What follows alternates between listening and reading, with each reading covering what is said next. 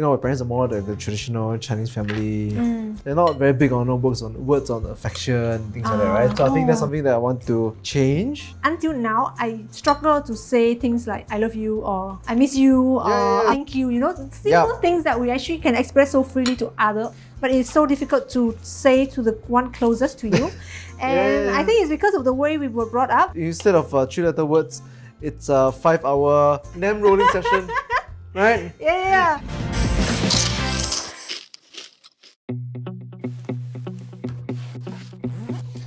Seji, we're gonna go out today, okay? We're gonna meet some friends and eat some Vietnamese food. Are you excited? Yeah? Hey, be kind to me, okay? Because it's just me and you. Let's go.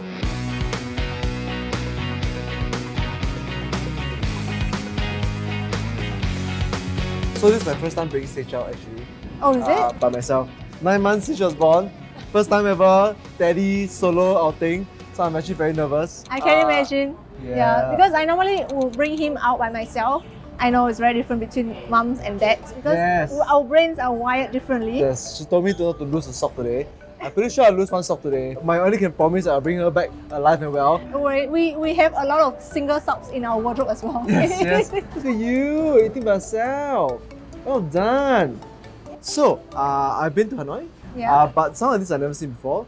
I know this bún chả. Yeah, bún chả is my personal favorite. I love it. We have a bún chả store right in front of my house last time. Yeah. Whenever they grill the meat, right, then the smell will go into my house and it's like, oh my god. So it was my childhood favorite. And then this is actually the Vietnamese sausage. It's actually made from pig blood and intestine. And so how should I normally eat about this? You just dip as much noodle as you want into the soup. And then the pork. And then some fresh vegetable.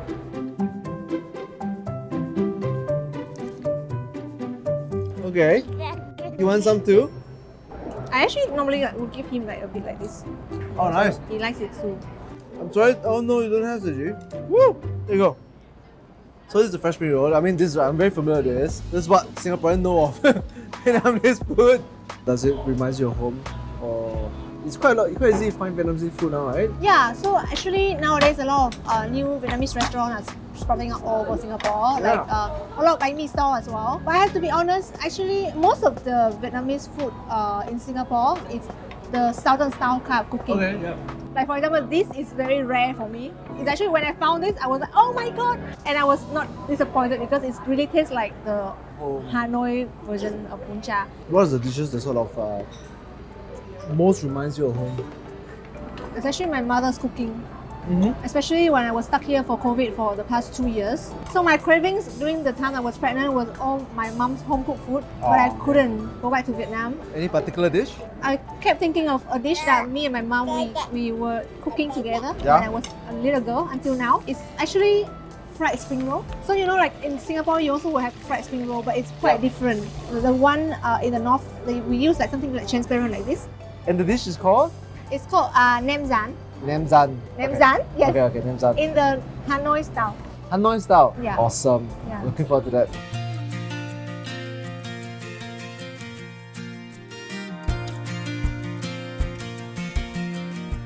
How small do you want it to be? This small, huh? Even smaller. Okay. As small as you can. So it's like how the Chinese household making dumplings kind of thing. Yes. Everyone sit on the table and fold together. Yes. So my mom will be chopping and then I will be doing the rolling and then she will be frying it or my sister will be frying it. And it's because it takes so much time and effort and a lot of ingredients. So it's like a special occasion when we make this kind of dish. If you wrap it too tight, which I used to do, it will burst. And then if you wrap it too loose, it also will open halfway through frying.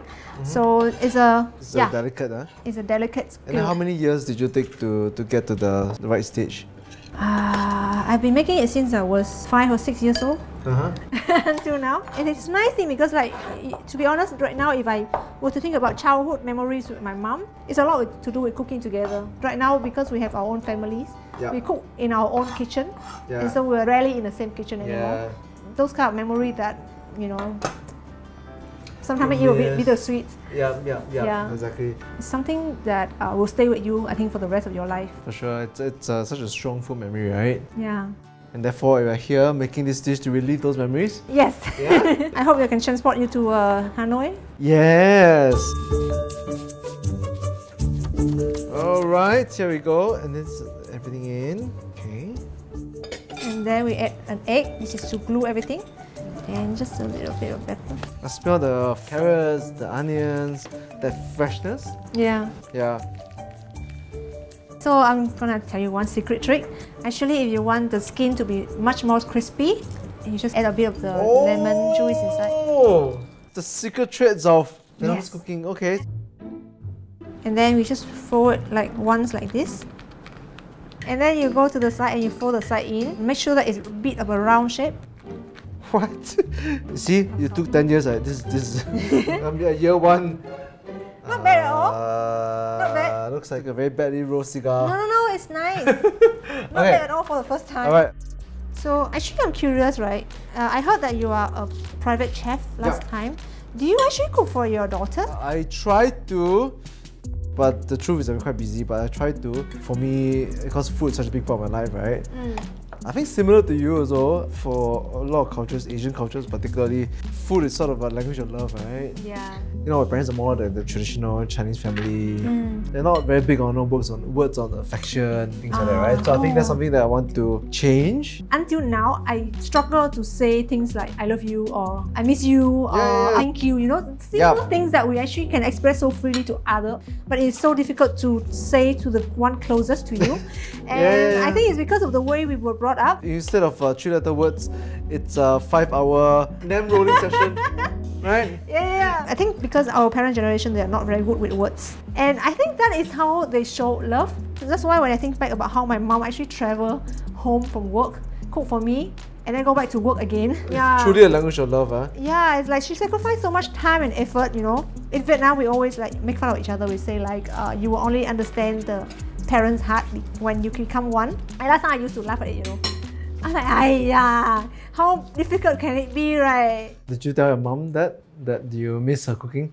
I can't say, you know, I can't express my feeling towards her even until now. The way I show, right, is that I'll call and say, how do I cook this, ah?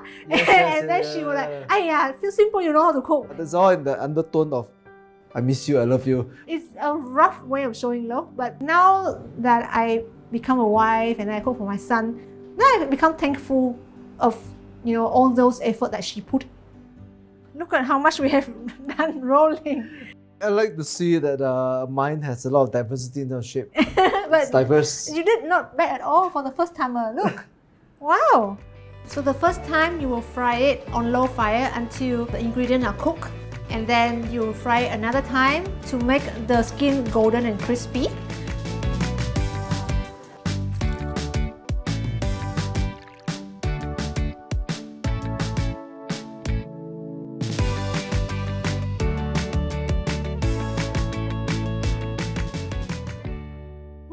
So we have nam cha. No. Bún nem. Zan.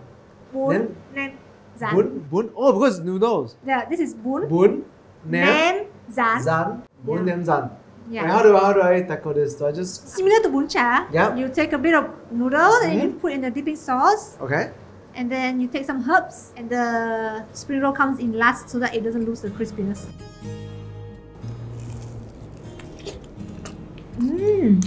How? It's meaty. Very fragrant. I think the fish sauce is like, gives it that umami boost. Yeah, it's like ties everything together. Yeah. If you were to serve this to your mom, what would she say? She will always say, can be better.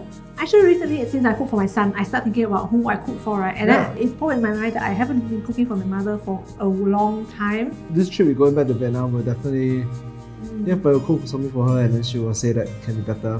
Yes. But she'll like it a lot. But I know in my heart that she likes it. Well, that's the story of Asian parenting. Yeah.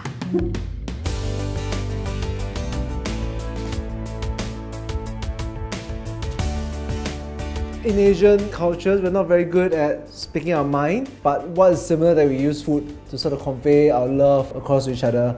Hopefully we'll share more affection of words with this one, and also eventually we'll cook together with food as a language of love. We're gonna make bread, we're gonna make a lot of stuff, and your name is Sage, definitely cook with Sage as well. Right? Yeah. So what's the lemon for? Okay, Oh, this is not sharp, no, the knife is not sharp. The knife is not sharp, I'm sorry. We hope you enjoyed this episode of Eat the World. If you want to watch more, click here. If you want to subscribe, click here. And let us know what other cuisines we should feature next on this channel as well. Bye!